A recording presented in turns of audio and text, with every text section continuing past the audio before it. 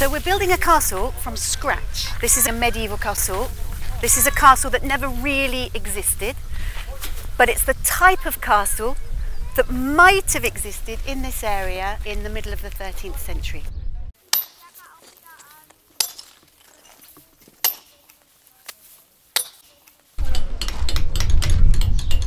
But of course what we've also done is to create a project in which we use the techniques that we used 600, 700, 800 years ago.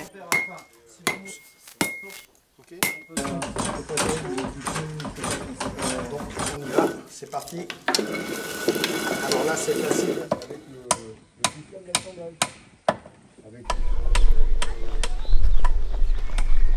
But we're going to go in through the main gate. So the castle's main gate has been freed up this season because it's been under construction for the last, well, since 2017. And you can see the treadmill winch, which is mounted on the wall here. That was actually positioned in front of the main gate. So this is the first season that we've been able to go into the courtyard through the main gate.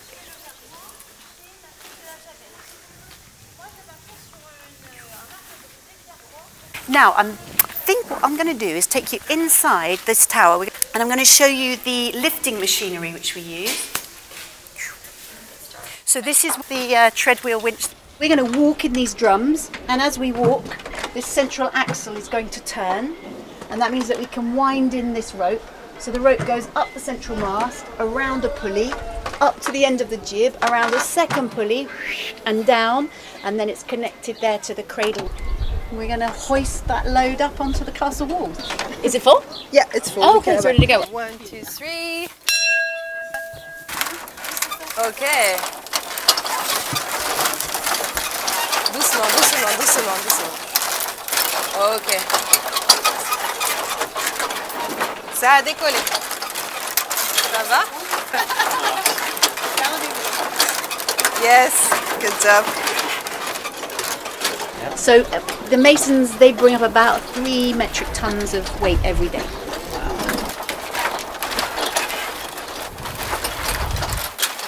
We're building a castle, but of course saying that we're building a medieval castle doesn't mean anything because the medieval period lasts for 1,000 years. So you can imagine in 1,000 years of human history things change enormously. So the difference between a wooden fort being built around the year 500 and a stone fortress in 1500, obviously they're worlds apart. Okay. So when we began this project, we had to determine when we were building the castle. So we're interested in the 13th century, so the 1200s. And to be even more precise, we took 1 year as our start date. So when we began building, we said it was the year 1229, and each year we move forward in history. So this year you're in the year 1253. Okay, stop. Merci beaucoup. So you're selecting specific rocks? No, most of them, but we use those that they are like the less beautiful and the smallest one. So we recycle stone. Every stone have one place. So we're going to the quarry. If we chose this area, this specific area to build the castle, it's because this is where we find the largest deposit of sandstone in this area.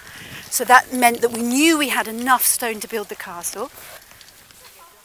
So the stone that we find in this quarry is ferruginous sandstone. It's a compression of sand over millions of years, and that produces a stone which is a sandstone, but it's an iron stone. It's got a really high iron content. Here we're extracting the stone with some pretty large tools. So my job here, where the stone was extracted, I have to cut it to a different piece, to a different form. So to cut it the stone, I make some hole, and here the hole I'm going to use this coin like this, and after I have to hit very hard this coin, and when it's in tension there is a shock right on the stone. If I have a bigger stone I have to use more hole. So here in this stone I'm going to make 5 holes. I already make 3 here. So my job is just to hit over here like this. I follow the line and the stone cut it.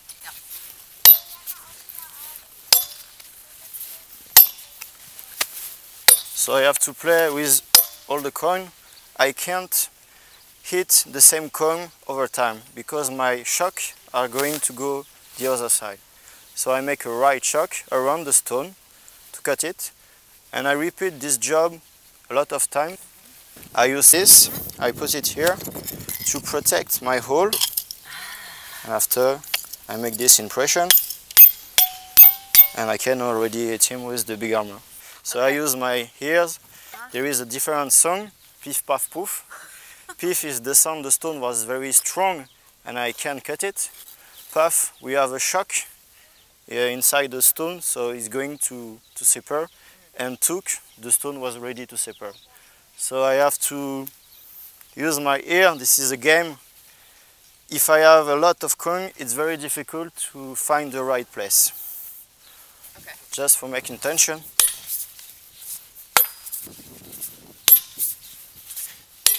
And here the difficulty is I have to hit in not a good way. It's better for a quarryman to hit in this axe. If I hit like this, my back takes some shock. So I have to go slowly to not burst myself. So I have the movement to just go like this for a better hit.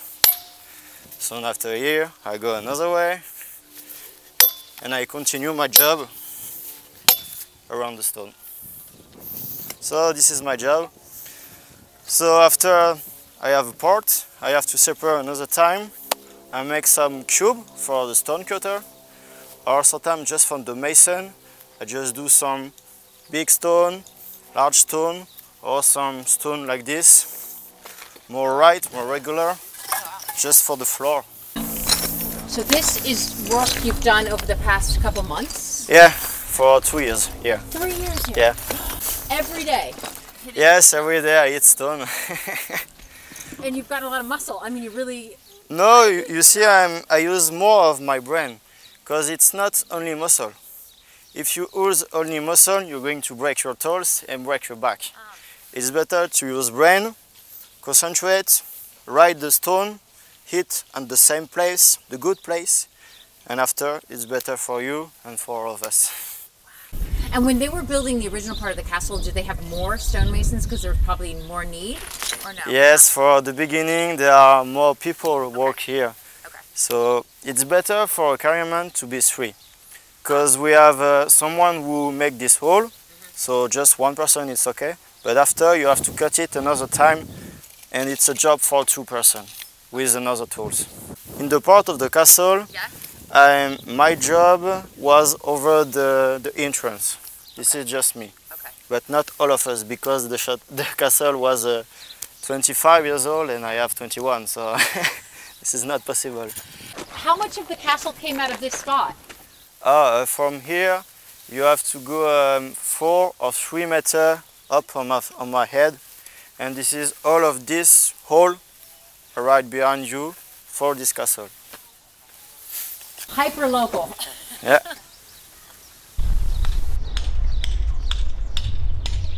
What we've also done, by accident if you like, really over the last 25 years, is to create a project in which we are literally taking local materials and transforming them.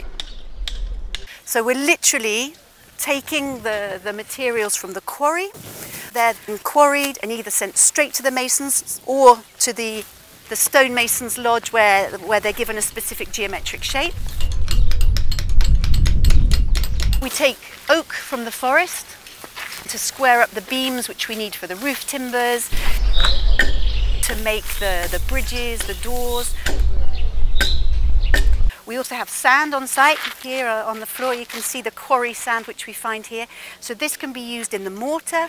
We have clay in the forest floor, so that clay can then make roof tiles, floor tiles, and of course, very important in any construction project, water. So we've got nearly all the materials we need, which is why this area was chosen. How common is that? Like, how common is it to find a place that has Well, that many this is something that raw materials, right? This is something that we also ask ourselves. Obviously, this is the only castle we've ever built. But what we've been amazed at is how much this site provides us. Yes, we've got stone, yes, we've got wood, but we can also make 15 different colours just using the materials which we find here on site, and that's something we never expected. Obviously, there are materials that we buy in. For example, just here, we have the area where we make mortar. So the mortar that you can see prepared here on the boards, that's the glue which we use to bind the stones together, and it's lime based. You can just see here a lime kiln under construction. Now the white stones which are going to be burnt during the lime burn, that's limestone. We haven't got that here in our quarry, we buy that in. But even in the Middle Ages, if you didn't have all the materials you needed, then obviously you buy that in from other quarries. So we'll burn those blocks of stone. We'll then draw off all the water, all the CO2, because for 72 hours we'll bring that kiln up to 900 degrees Celsius, and during the burn we'll then draw off all the water, all the CO2, and we will obtain quicklime. So quicklime has been deprived of water. It has one thing that it wants to do, and that's absorb any water it comes into contact with. So when you plunge that into water, that's a process known as slaking, it produces heat, and the rock transforms into a putty. And it's the lime putty which we've mixed up here with sand and water. It's a non-hydraulic lime, which means it will dry very slowly, allowing all the stones in the castle to settle into position. So here there's a wall, something like this. Here we have the ancient level, so the middle, and the middle, and it's really precise. So when I go here, when I go there, really simple. The Egyptians use it. Oh, and it's more precise than the level actual. really? Than the modern level? Yeah, because the modern level have bubbles and two lines, so it's less precise than just one line here. Here and here it's the same. So it's level? Yeah, it's level. So I can make the floor really flat. So I can see where is going to be the inside of the wall. We can use that compass. So now I have to put more mortar over there. And this is a material which is being used more and more now in construction, in restoration work. This is the material, of course, which would have been used in the Middle Ages to build a castle like this.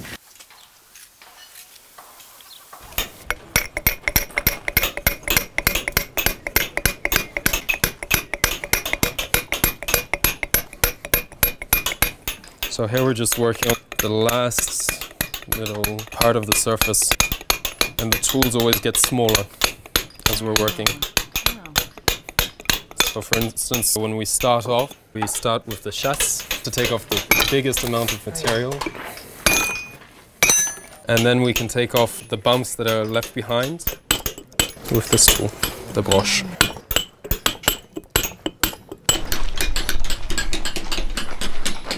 The masons give us the stones which are cut very quickly. It gives us the possibility to build the wall fast, but at a certain point we use a line of realignment. So the masons will build very quickly with rubble stone. It doesn't have a geometric form. They're working on the macro, the large scale. But when they're building these walls, at a certain point it helps to have a line of realignment. A line to realign the wall. And the stones that we have cut, they all have a slight curve on the front, so that when we put them together, it gives the circumference of a tower. Okay. So the blocks will start out like, here we have a stone which is in its raw condition, that is directly taken out of the quarry, and then we start with a reference face. So we'll use our set square to find the next face. For our lines of realignment, we have 3 faces only. The face that is seen, the face where we pose the stone, and a face with the reference. All these stones are 7 inches high, and it's the inch of Guédelon. In the Middle Ages, every lord has their own inch. The most basic finish, it's called brochet, which is here. It looks pretty rough, but the benefit of this finish is that it's fast. And so we can build a line of realignment stone, which we have here. We can do it in half an hour. If we were to do the same stone with a layage, this tool here, it takes a lot more time. And so to arrive on this finish, it's 6 steps instead of 2. So it costs more of us. And so we use it in places such as the Lord's chambers, the stones which have a a nicer finish. The toilet goes down. It just goes down straight to the floor.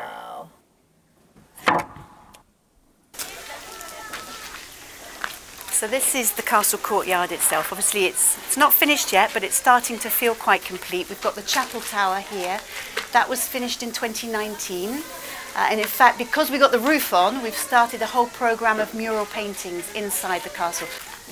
And these paintings, they're all produced using paints which we make on site. We've got the North Range, so this is the building which houses the castle's Great Hall. And then the Great Tower. The Great Tower isn't finished yet. So this is the finished castle. So the main gate is protected by two towers forming the gatehouse. We have the chapel tower, we have the roof line of the North Range, and this is the Great Tower. Now the Great Tower has just over 2/3 of its final height. Today it's level with the roof line of the North Range, so there's still another 10 metres, another 30 feet at least before it's finished. How long will that take? Well, I think we've got about 8 to 10 years roughly of building work still ahead of us. So it's going to take 35 years more or less. We don't know exactly when the castle will be finished. 35 years to finish a castle is a really long time compared to medieval builders. Oh, really? Really long time. The reason that we're taking a lot longer is mainly because we spend a lot of time talking. We're here, of course, to explain our work. The techniques that we used 600, 700, 800 years ago.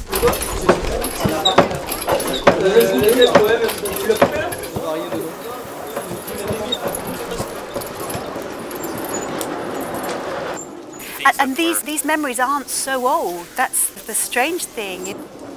We still have some visitors, older visitors, who will remember the blacksmith in the village. You know, it's less and less, but it does exist.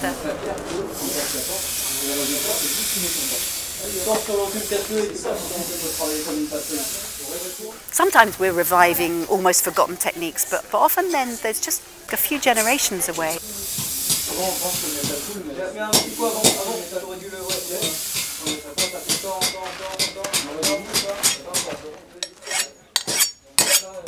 C'est exactement comme au Moyen-Âge et jusque dans les années, on va dire jusqu'avant la dernière guerre. Dans les campagnes, on faisait les outils de cette manière-là. Il y avait un forgeron dans chaque village et c'est lui qui fabriquait les outils. L'extrémité a pris une couleur légèrement jaune, légèrement bronze. Ça signifie que le métal est devenu plus souple.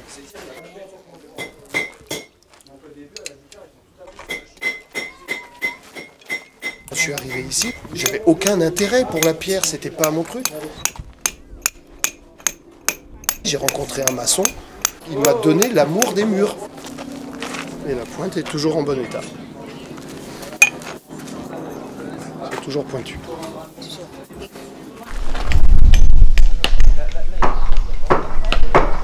Qu'est-ce que vous pensez du chantier de Notre-Dame? Parce qu'ils ont besoin de savoir comment on faisait avant. Oui. Le défi, ça va être de refaire comme les bâtisseurs du Moyen-Âge. Et ils sont venus apprendre à équarrir les bois. Parce qu'il y a bien peu de personnes aujourd'hui qui savent utiliser la hache pour équarrir un morceau de bois. Ils sont venus apprendre ici.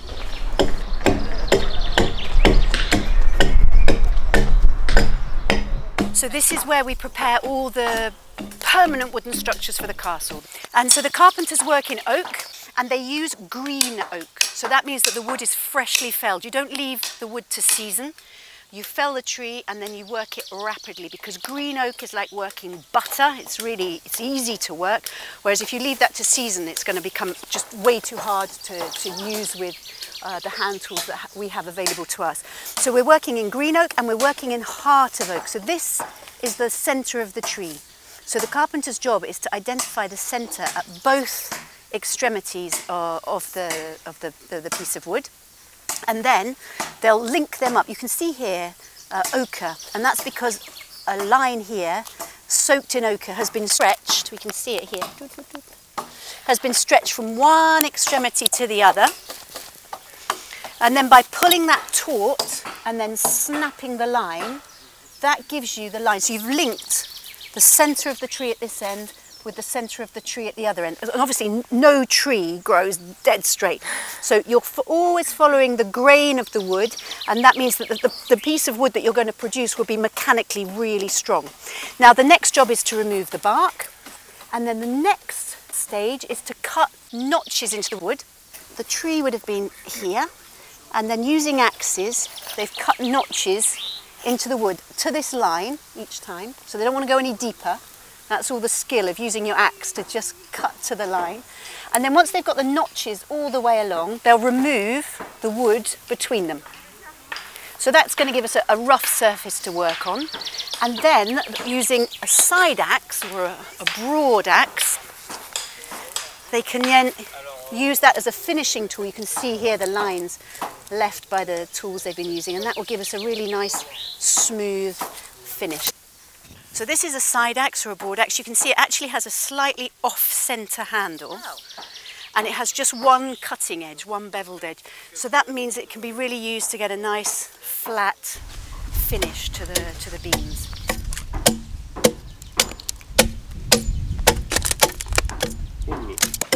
C'est fatigant de travailler comme ça toute la journée?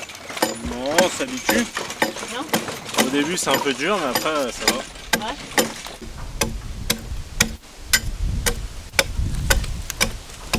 It takes a while, and obviously these guys, they're like athletes. Obviously when you start out, it's tiring for the muscles. But you know, these guys, they're used to it. It's about also using the right amount of energy, not wearing yourself out in the process.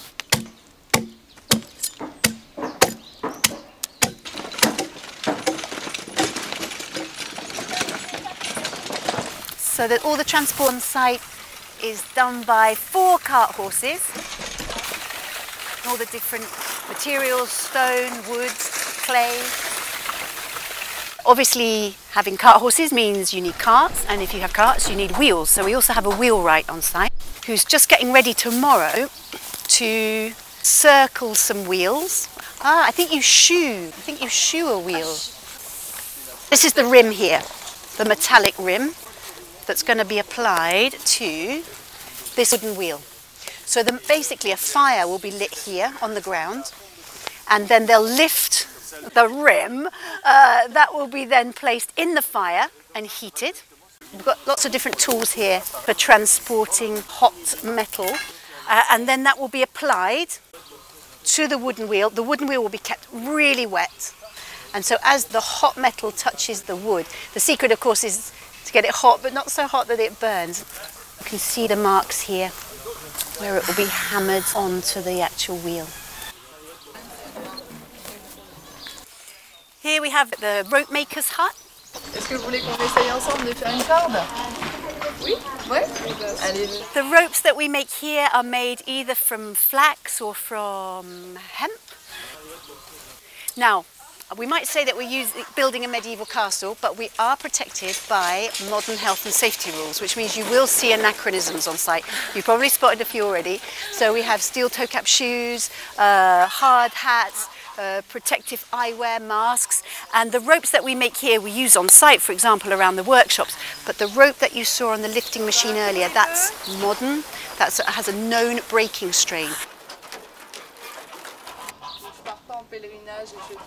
Because you can make very strong rope from plants, but when you're using plants, you can never test the breaking strain of that rope before you use it. You can never be 100% sure it will hoist 600, 700, 800 pounds. So we take no chances. All the ropes that you see on the lifting machinery, they're modern. So we know. So you haven't inherited the safety of the Middle Ages. Exactly. Right. We are not here to collect data on the accident rate of 13th century construction sites. So, and that's a good thing. So over here is it's where you cook the bread. It's the cuisson de pain.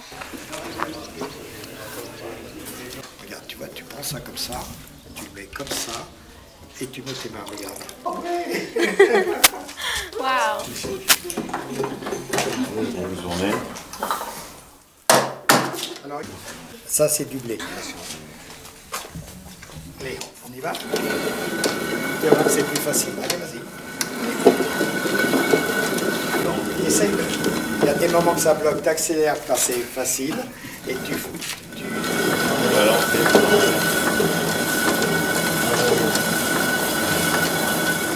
It seems like everything moves at a very different pace here.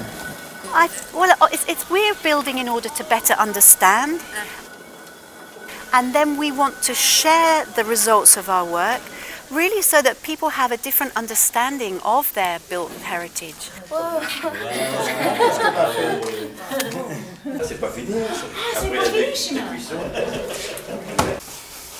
Tu vas voir, t'en as pas fait beaucoup de farine. Pour en faire plus, il aurait fallu que tu travailles beaucoup plus. Hein. Toute la journée avec moi. So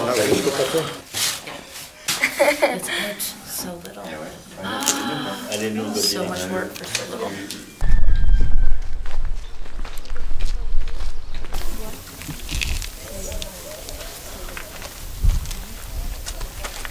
This is where Aurélie weaves wicker into baskets.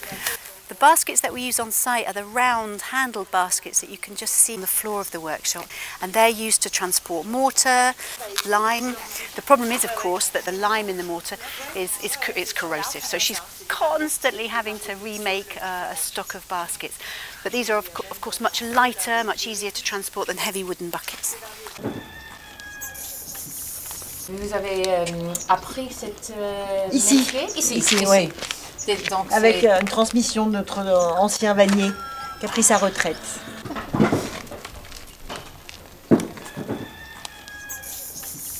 Là, il n'a pas assez trempé en fait. Donc je vais aller les remettre dans l'eau et puis je les travaillerai dans une semaine, dans quelques jours. Merci. Je vous en prie, au revoir.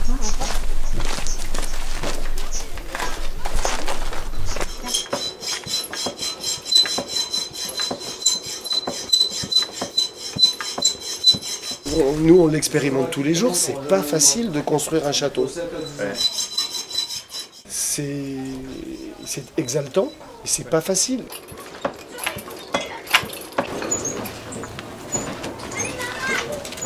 Il faut faire avec les aléas climatiques. Aujourd'hui, il fait bon. C'est agréable d'être dehors. Demain, il va peut-être faire 40 degrés, et après-demain, il va peut-être pleuvoir. C'est pas grave, le chantier, c'est pas ça qui l'arrête.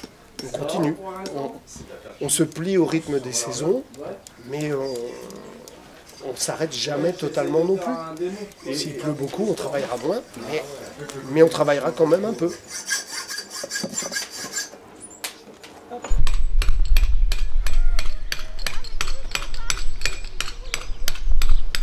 C'est une immense fierté de pouvoir dire il y a un petit bout du château fort, c'est moi qui l'ai fait.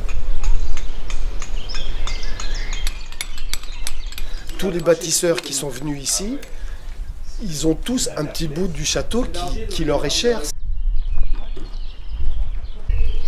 C'est parce que c'est eux qui ont fait ce joint, c'est eux qui ont mis ce caillou. C'est eux qui ont installé ce morceau de bois.